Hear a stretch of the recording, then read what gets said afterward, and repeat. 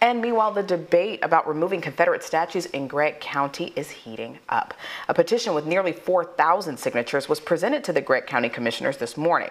The petition asked for the removal of the Confederate soldier memorial statue in front of the Gregg County courthouse. Those both for and against the statue's removal spoke passionately during the public hearing part of this morning's commissioners' meeting. Confederate soldiers need to be remembered, and they absolutely do, but not on the lawn of the Gregg County courthouse. This is supposed to be a place of justice. This statue was not erected to alienate or intimidate. It was erected for people to remember lost loved ones. On the side of the statue, it says, "Lest we forget." Who are we in 2020 to forget him now? I rejoice a lot more in my present.